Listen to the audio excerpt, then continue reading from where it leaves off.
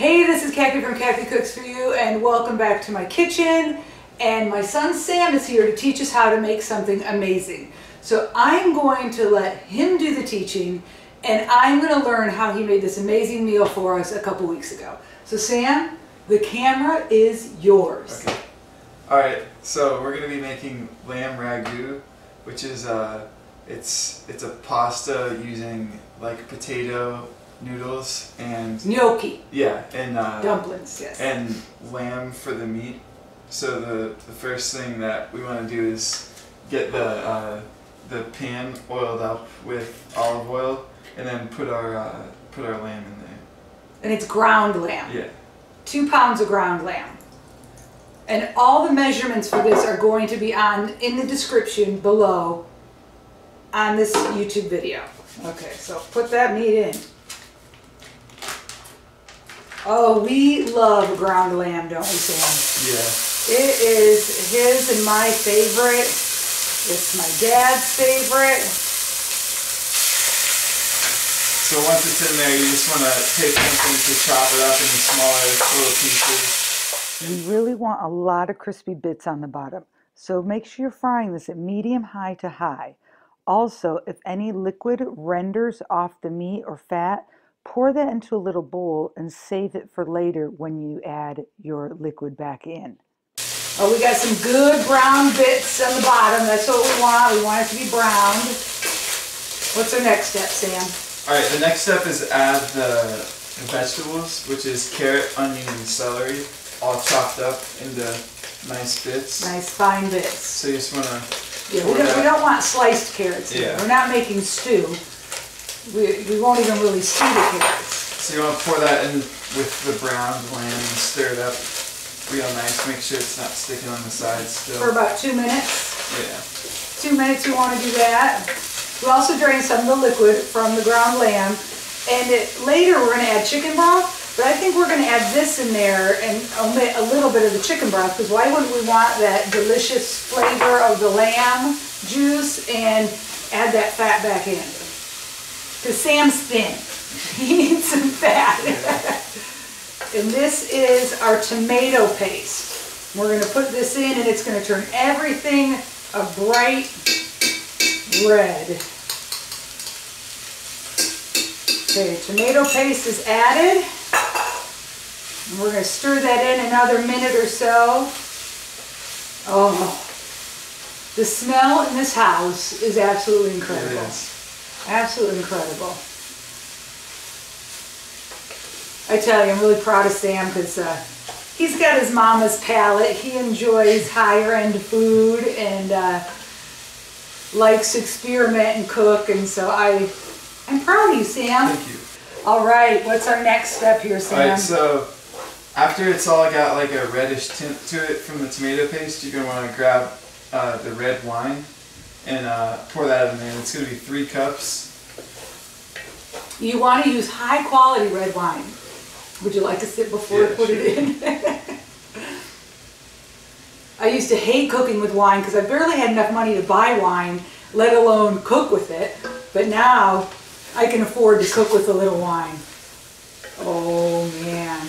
After the wine is evaporated and there's a nice dark reddish color to it, it's beautiful. You're going to want to grab your 6 cups of chicken broth, and we added the lamb juice in there too from when we first started boiling it.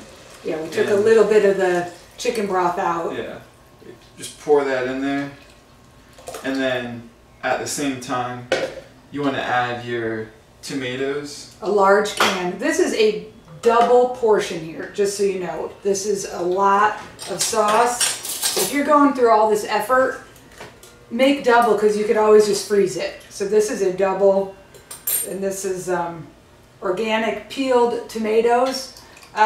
You know, just a large can of tomatoes.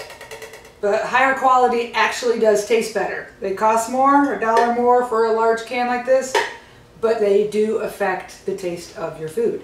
And then after the tomato and the chicken broth is in there, You want to add all of your spices, which the measurements will be in the description. Well, what? Tell us about. Yeah. Tell us about what's. There's bay leaves, cumin, coriander, red pepper flakes, salt, and pepper in here. And fennel. Yeah. And so you want to put that in there. Okay, and what do we have here? And then this is fresh rosemary and thyme. The measurements are also in the description for that. Oh, this looks so good. So after you have all of the other sauces and spices added in, you're going to want to bring the mixture to a low boil and let it simmer for about an hour and a half or so. Yeah, and so right now it looks like soup. Yeah. There's a lot of liquid in here. So on your simmer, you want to make sure your simmer is high enough to where you see steam coming up, because you need to evaporate a lot of this liquid. This is a slow cooked ragu. That's what ragu is. But we want the evaporation to happen. So don't have it so low that your food is just on warm. You want to see steam coming up. And we put in whole tomatoes. You could go like this, Sam, and just pick one up and kind of mash it with. Normally, you know, I'll just take them out individually and mash them with my hand. But we didn't do that, so now Sam can go through and just, you know, kind of break up the tomatoes. All right, so we'll see everybody back in an hour and a half. Yep.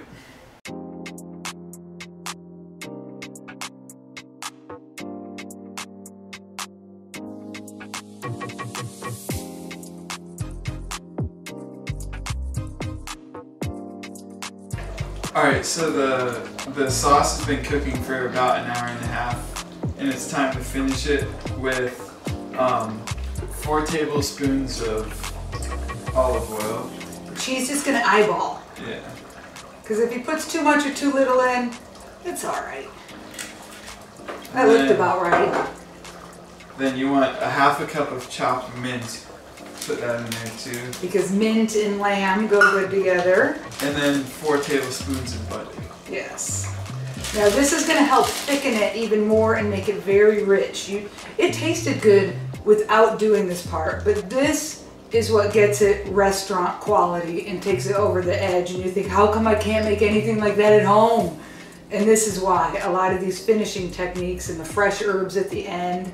Now it's a creamy looking beautiful ragu.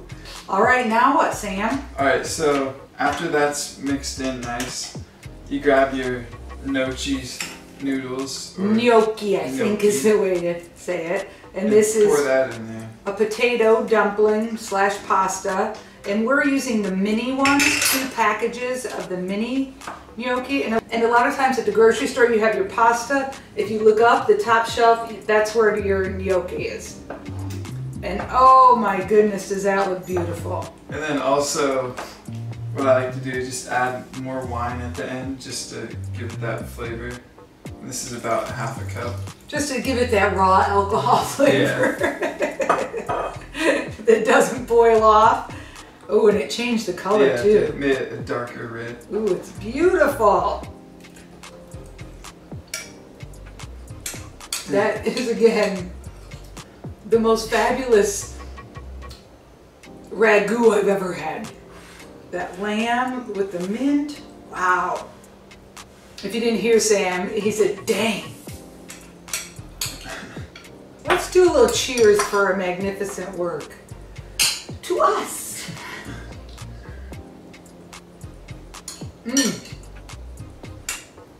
Thank you so much for watching Kathy Cooks For You.